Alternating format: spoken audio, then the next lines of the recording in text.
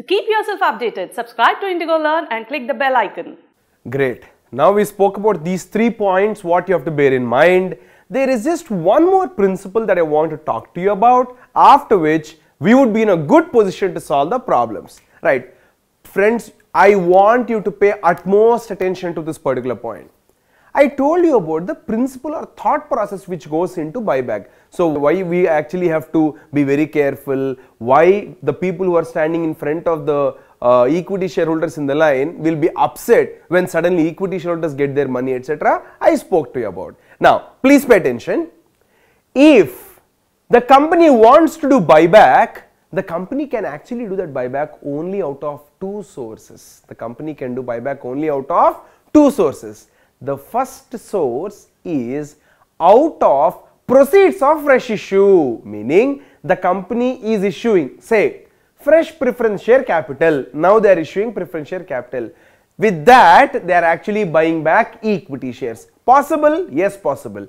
If the company is issuing fresh preference shares or maybe another class of equity shares, in terms of rights, maybe they have different rights. In law, you learn about equity shares with differential rights. We have some mention about that even in our accounting, but in detail, you learn that as a part of law. So, some shareholders may have more rights regarding dividend or voting, and some shareholders may have lesser rights regarding equity shareholders only I am talking about, may have lesser rights regarding dividend and voting. So, if the company wants to issue fresh shares of another category and buy back the existing equity shares, we understood it's basically like the number of tickets which are there in the counter to distribute to all the people standing in the line are same.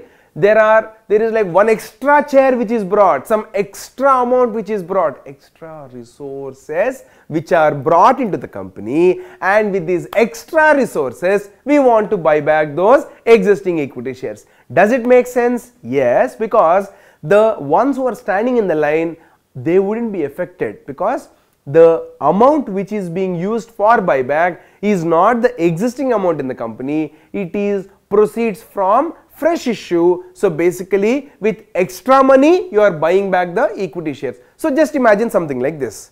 Imagine this is the line and I am the creditor. Okay, so I am the creditor. I am just talking about all liabilities. All liability holders will stand like this on a confidence that, oh, behind me I have preference shareholders, I have equity shareholders. Like this, imagine there is a wall behind me, right? So they will stand with the support of this wall and say, oh, they are all behind me, so I will not fall because they are behind me. Now this is the confidence with which liability holders might be comfortable in the company. Now if I just imagine I am like this, suddenly the wall goes off, what will happen? I would fall, right? The same way, if the support what the debenture holders or all the liability holders have, if suddenly that support is gone, then these people would say, we will fall. Now, to ensure that they don't fall, what are we doing? Okay, imagine somebody is sleeping like this. We said, okay, before removing something, bring for equal strength something in that place so that this person will not fall. Are you clear about that? So, before removing the support what is there, make sure that there is one more support which comes in, and only after that support comes in, you are removing this support. I am repeating. So here there is a wall, this wall is existing preference shares, equity shares. Before removing anything, what should you do? Bring one extra wall behind me and say, similar strength wall we are adding, so there is no risk to your situation, is what you are basically trying to tell the liability holders. Are you clear about that? That concept is called as introducing fresh capital to buy back the existing shares. That is one source through which you can do buyback. Now come to the other source.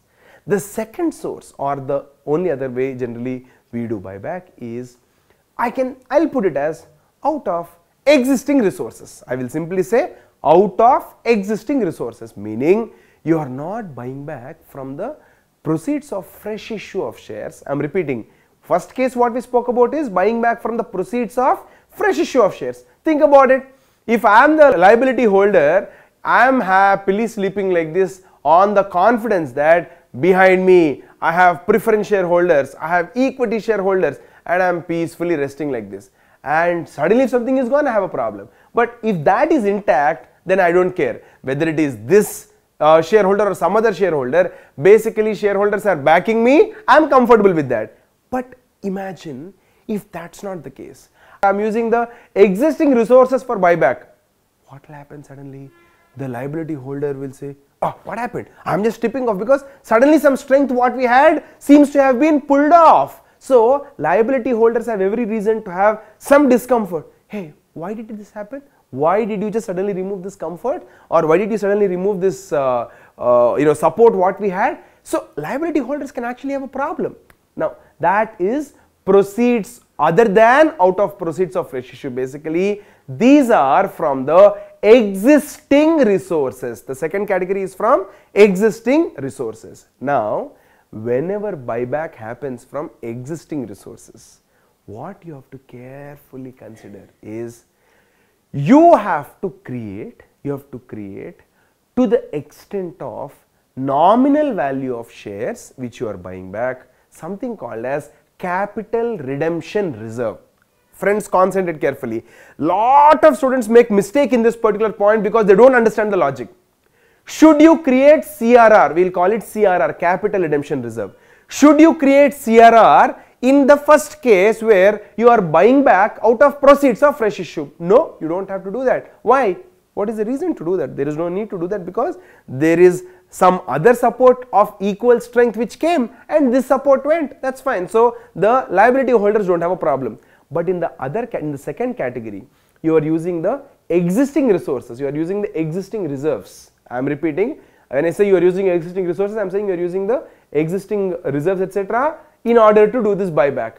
If you are using the existing reserves to do the buyback, something like the amount what you accumulated under P&L or general reserve or even securities premium, because securities premium is eligible for buyback, it can be used for buyback purpose. So if you are using those for the buyback, then what will happen? Maybe the liability holders thought they had a support in terms of shareholders funds, and that shareholders funds is shrinking. Suddenly liability holders say, oh no, I think I am getting into a greater zone of risk. In order to manage or reduce the risk for those liability holders, Companies Act came up with a very intelligent negotiation. Please pay attention. Now, why do we want to buy back other than out of proceeds of fresh issue? Go back to the story what we discussed. If the company wants money at a cheaper cost of capital, the company could say, hey, I will buy back equity shares, probably they may have a higher cost of capital, I will issue preference shares which have a lower cost of capital. That is what the company may say. But if the company is in a position where it says, hey, I have a lot of money, I have a lot of strength, I don't need this money because I don't have enough reinvestment opportunities, I don't have opportunities to invest into my business, that is why I don't need this money. In such a case, this money whatever the company has, it wants to use and buy back the shares, right? So in such a scenario, you don't want to raise fresh money. Think about it. You don't want to raise fresh money. You feel that you have enough money that you can give away or pay back something to the shareholders and basically cancel the shares. So friends, in such a case, Companies Act talks about a mechanism called as Capital Redemption Reserve. I call it as CRR, Capital Redemption Reserve concept. And what exactly happens in terms of capital redemption reserve? Please pay attention now. Here, the shareholders ideally should get money last, right? After others are paid off, they should get money. But shareholders are getting money now.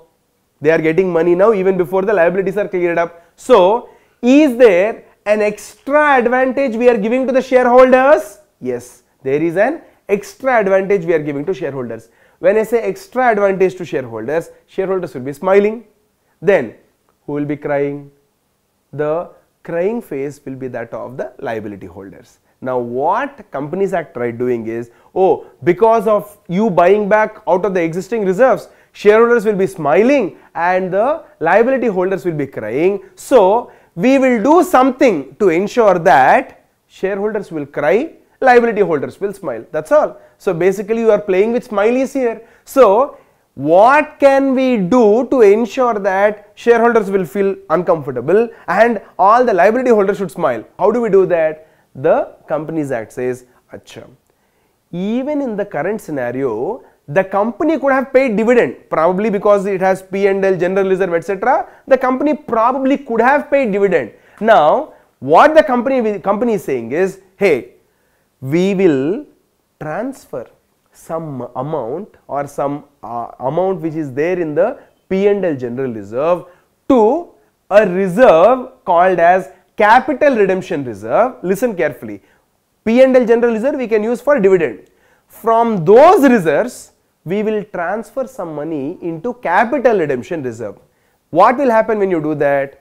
Today, if money is in P&L, this entire amount is available for dividend probably. But if I say, oh, amount in P&L came down. Hare, why did it come down? This much we transferred into CRR. Okay. Now, if you transfer this into CRR, the moment you do that, P&L balance, general reserve balance will come down, and that much, to that extent, you cannot use that money for paying dividend. That much amount cannot be used for paying dividend, meaning that much amount will not go out of business in the form of dividend. I am repeating, from 100, if I bring down the P&L to 40, there is a 60 reduction. 60 would have gone into capital redemption reserve, correct or not? That 60 which has gone into capital redemption reserve is definitely not available for dividend declaration. It is not available for dividend declaration.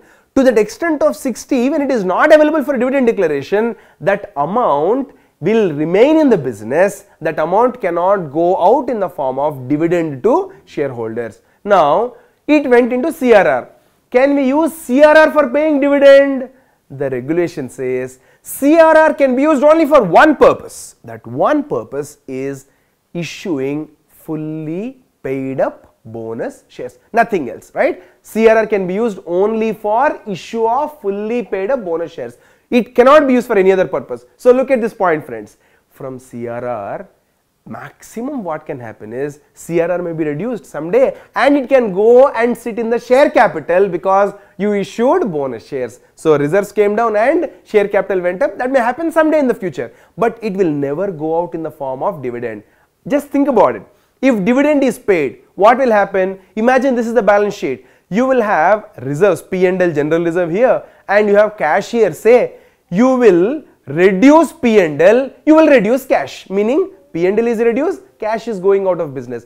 But that is not what is happening if you are talking about CRR. So here P&L general reserve are coming down, but correspondingly what is increasing? Nothing is decreasing on asset side. The CRR is increasing on reserve side. CRR tomorrow cannot be used for paying dividend. CRR again will go and sit in the share capital. So basically, will the cash go out on account of that? Cash will not go out on account of that. That is the logic of CRR. Friends, please understand, CRR story will come into picture. CRR story will come into picture only when the buyback happens otherwise than out of proceeds of fresh issue.